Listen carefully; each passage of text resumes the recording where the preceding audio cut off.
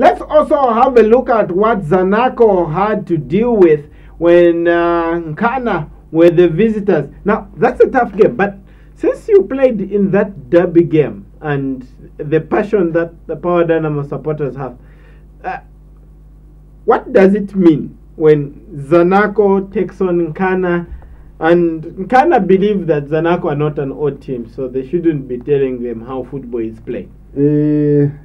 Funny thing, it's always been Zanaco on top of Nkana.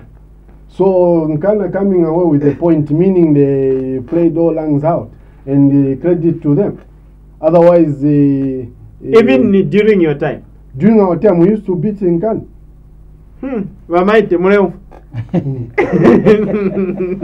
Let's have a look at the lineups that Zedi, Saileti, and Numba actually chose for this one. So for Numba, he reverted to what he prefers to play with 2 strikers and 1 defensive midfielder and 2 wingers, 1 attacking midfielder, and that attacking midfielder was Richard Kasonde, the jersey number 14 in red. Then for Nkana, they actually went 4-3-3. Diago Apanene started at left back. Right back was Joseph Msonda. The midfield 3 was Donashano Malama, Simon Walia, and Ngulube. The attacking 3 were Sate Water Walia, and Rono Chiwe. Now, you think right there.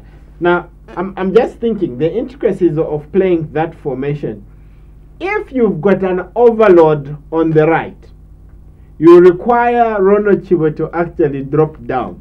And Rono Chiwe, the last time I checked, was a number 9 inside out. It would be trying to extract juice from a stone by making him come back and require him to drop that way. But anyway, here's the forward 3 that has gotten them a couple of goals this season, and Zedi was probably going for broke in this game. Must win, and therefore the lineup had those instructions. Oh yes, I think the only thing which I didn't like much about in that system, you are denying Sate chances to score, because you are making Sate to come right behind, drop into his own area, get the ball, start to feed these other. By the time he's reaching up front, he's getting tired. Okay, let's have a look at Zanaco in attack. The bankers will probably have the big game acumen. In the last meeting between these 2 teams, Nkana were comfortable victors, but the intricacies again in the central area. So it was Kitumbo, the number 13, and the number 14, Richard Kasonde, against those 3 in midfield. But as we said, Sate needed to put in a shift dropping back. The same can be said about Rono Chiwe. They had to come back. And Mr. Waterwalia. And later on, of course, we'll show you that he also had to perform a defensive shift. But that was the problem right there. And look at the average positioning of Kasonde there. Almost right behind Donashano Malama, because he wants to join the attack without the ball. And that means for Kitumbo, for him to access him, it's either he plays square or diagonal passes into Enes Mbewe and Augustine Mlenga, who are on the left and right of attack, or simply float the ball long into those attackers. And they failed to score. Again, yes, they did score against El Ali, but maybe we'd say, oh, who cares? Important point there. But right now, against Nkana, a lot of Zanaco supporters will think, we needed to win. Forget about Wydad Casablanca on Wednesday. Yeah, if you look at their system, I think it's the one they want to use on Wednesday. They are playing on Wednesday. Yes. Right? Yes. So it looks like it's the one they are trying to push the strikers. Maybe they're trying to see if they can manage to get maybe 3 or 4 goals.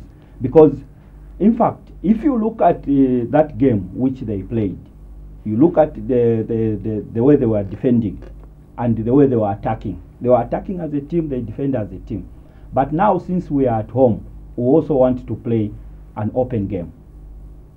Look at the way they played with Nkana and the same system they are using. I fear to agree with you, but this is the same Mamba who went with two defensive midfielders against El Akli. And in tough continental games, at home, okay, against Yanga, he went with one defensive midfielder.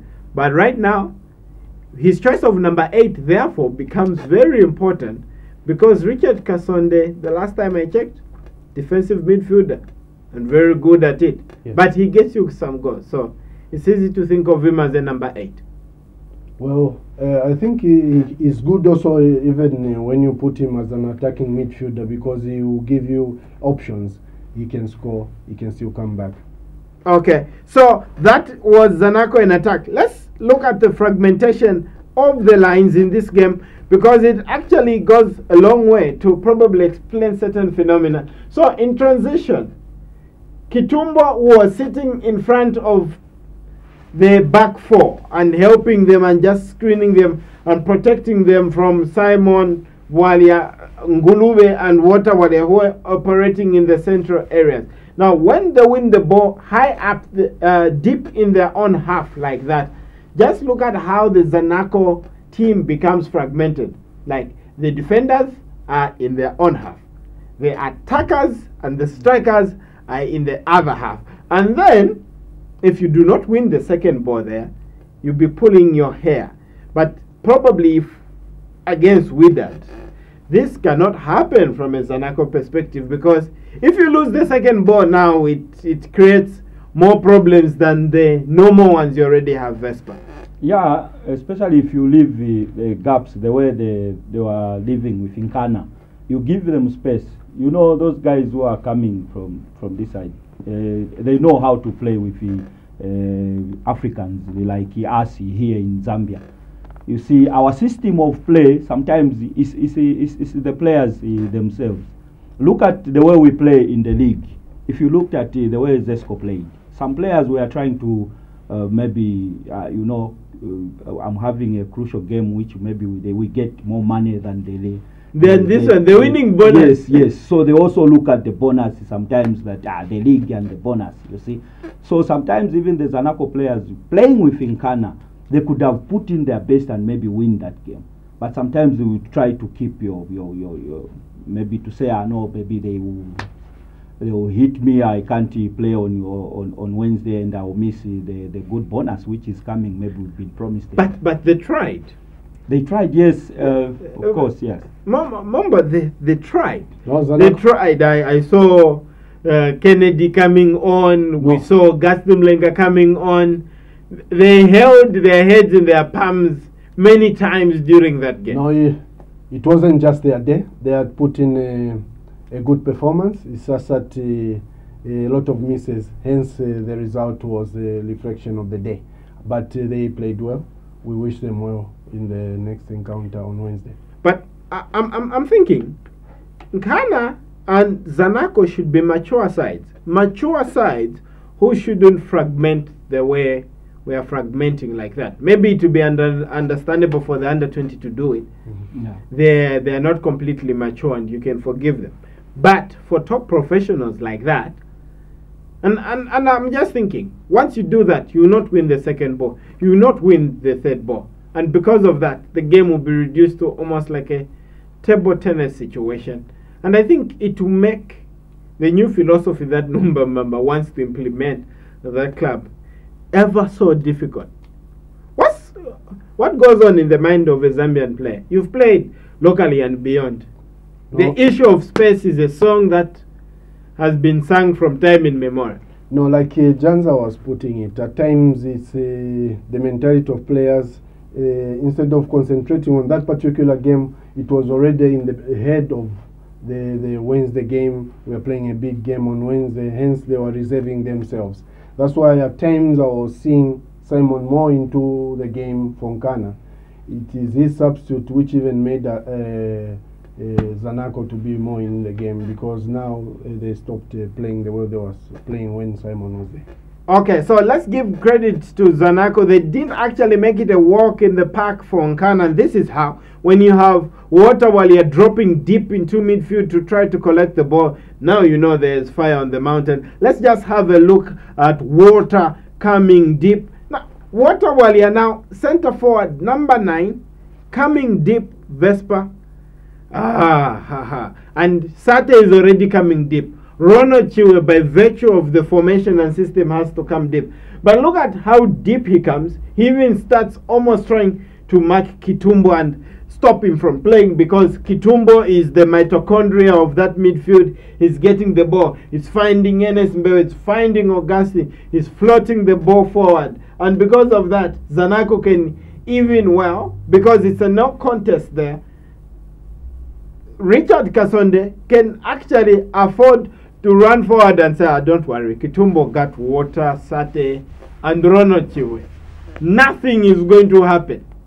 Yeah, Zite, it's the discipline we are talking about. Because if you look at Water himself, if he was put to say, you are our number 9, you should not move from here to maybe up to the center. But question, coach, right there. Don't move when the lines are fragmented. Yes. And the service is not coming. Why? Because Kitumbo is cutting all manner of supply. Supply is not coming. The team is fragmented. Who tells who to become compact, especially on the pitch? Is it the coach to blow his top, kick some water bottles, tell the captain to tell everyone to maintain position? But it looks like this one is an academic lecture, coach. Yeah, that's where the communication comes in. Because if you look at Sate himself, Sate is also a number 9. It's only the system which makes him sometimes to become a number 10 or number 9. Especially when he's playing with a good striker like Waterboard. There should be a very good communication between the two. And when you have a very good communication between the two, it will be easy for you even to get the goals. But if you look at the Zambian players for today, they are quiet. They don't talk. I don't know whether there are ranks there in the pitch whereby you can't shout for your friend because he's a major. But you know, dressing room politics. There are certain players who can speak on the pitch. Oh yes. And how much power? So if we look at the Nkana setup, I'm sure Joseph Msonda was. Should I tell them? Okay. Yeah. I'm the senior player. The armband is Donashano. Maybe Donashano should tell him. Or maybe the coach on the touchline, because you also need to know the challenges of being on the touchline. You can be saying things and the information is not going to the destination. No, for me at some point I just saw to say no, Nkana just content for a draw, because there's no way Sate will draw back. Waterboard draws back, then you don't have a right top man staying there. So how are you going to get goals?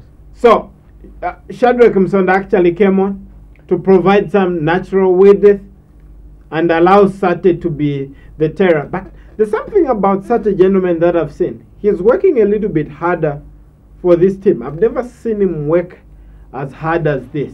In fact, that's why Zite have mentioned too much Sate. I'm happy to say that the boy is slowly gaining his stature. He's really putting in everything for the team. All he needs now is just to be on target. All right. This supply to him, then we'll see the real Sate. Okay, let's talk about the positioning of Richard Kasonde, because with one eye on Wydad Casablanca, let's take stock of what the number 8 in that game was doing, or the central attacking midfielder for Zanaco. As we said, running without the ball into the final third. Now, I don't know. Could it be? This is the Zanaco side that was passing the ball through the lines last year, but there are turnover of players and whatnot, and we've seen the philosophy change a bit. What is your honest suspicion? Were Zanaco being forced to play a little bit long as a result of Richard Kasonde taking up that position, or you'd actually ask him to get back, participate in breaking down the opposition, so that by the time we get to the final third, instead of dealing with 6-7 players in the final third, we are dealing with 3-4, and there's a bit of space to maneuver, coach. Yeah, if you look at the way they were marking, Zanaco faced in their marking when Nkana was attacking. You look at Sate and the Water. The problem they had was with Sate. No wonder he was dropping deep. Because if you leave Sate, even you leave him alone, you think he's not in the game, he can score at any time. But for Zanaco, looking at their number 8, the way he was playing in the deep, I'm sure he's going to change for this game which is coming on Wednesday, because what we want is to have an early goal, or maybe at least have so many goals through him being involved too much in attack. Because if he is too much involved in defense, then I don't see ourselves maybe getting an early goal or maybe more goals. So two things. The person who plays 8 against Wydad Casablanca, I don't know if Numba Mamba will go for one defensive midfielder or one. But if he goes for 2, he's used Seth Sakala as a number 10. He used him against El Ali. Would you use him as a 10 for this one? Yes. As well? And how many players do you play up top? 1, 2, or 3? I think he should just play 2 at the top, then let Francis Kasonde join the attack more, and leave Kitumbo as anchor midfielder there.